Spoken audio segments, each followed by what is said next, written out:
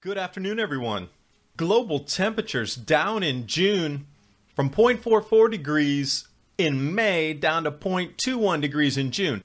Wait a second, we're going into summer. It should be increasing unless, well, the solar forcing from the grand solar minimum starting to kick in. Like these 19 scientists agree that it is. And in their report, they talk about galactic cosmic rays increasing, total solar irradiance decreasing. And let's take a look at the entire report in this video. And while you're watching, please remember to subscribe to Adapt 2030.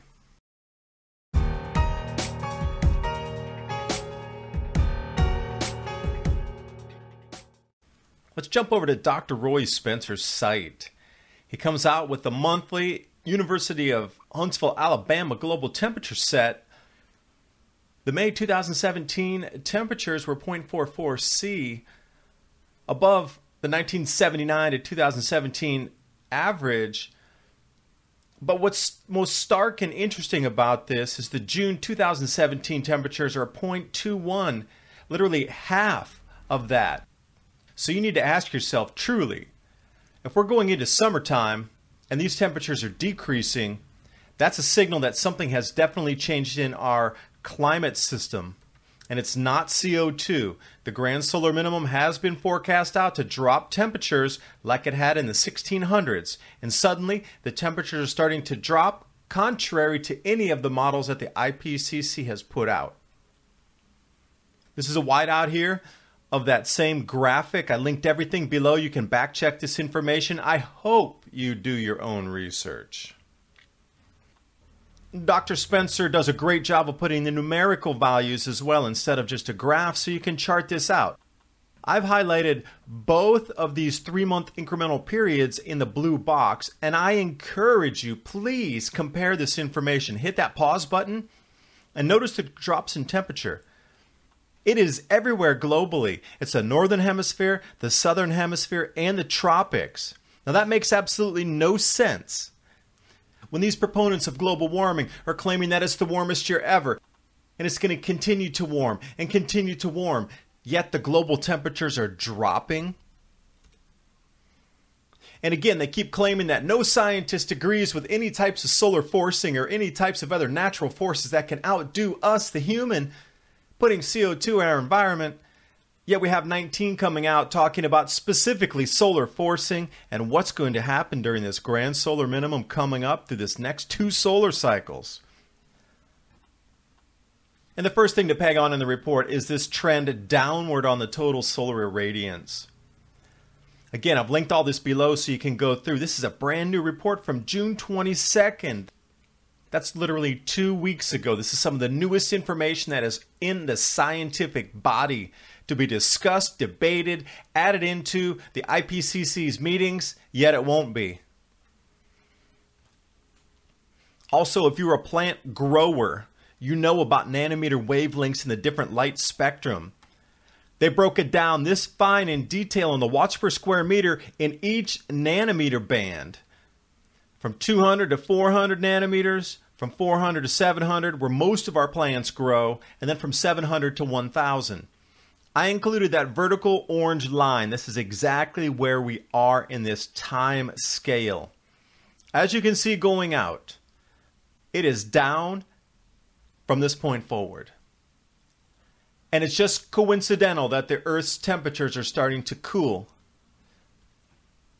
And this report does an amazing job also of detailing total solar irradiance in the 10.7 centimeter flux, different ways to measure output from the sun. And again, I drew that orange line exactly where we are today. And as you can see, we're going to get cooler temperatures coming up as the watts per square meter decrease. And my favorite in the report, and the thing I have been talking about with Heinrich Svensmark since the beginning of this channel, and I've taken so much flack and so much criticism. And here it is proven now that the galactic cosmic rays are increasing and shall increase to absolutely record, never before seen levels. I mean, we need to go back 10,000 or 12,000 years to find this type of galactic cosmic ray increase. This is going to blow through anything that's been in the last 2,000. even accounts in multi-millennial time frames. This is going to smash those records. So when you start to see these 200-year floods, that matches up with the great floods in the 1860s, 1870s that were reported across the planet.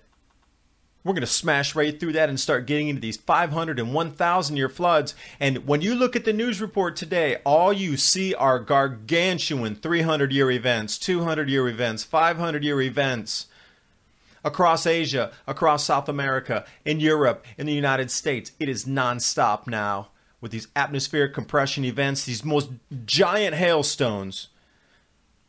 At the point in the future, if this is truly the galactic cosmic ray increases, the hailstones coming out of the sky are going to be the size of basketballs.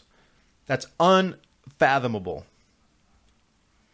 And right on cue with what this report talks about, the galactic cosmic rays are increasing. And this information came out on June 15th. Now, galactic cosmic rays are responsible for increasing cloud formation during grand solar minimums. There's an inverse relationship to the sun's output and how many galactic cosmic rays actually bombard our planet and, interestingly, your brain. I'm going to start to do a video on the effects of galactic cosmic rays on consciousness. But back to Heinrich Svensmark, I encourage you to watch this movie, The Cloud Mystery. It is free on YouTube. It goes through the tumultuous tribulations that this man endured because of his beliefs that these galactic cosmic rays caused clouds. And now CERN absolutely verifies that it does. And the cherry on top of the IPCC smashing theory cake, rare land spout spotted in Tibet. This is one of the driest places on the planet, and they are getting vortices coming out of the clouds into highland desert areas. This in itself should make you stand back and go, whoa, what is happening with our climate?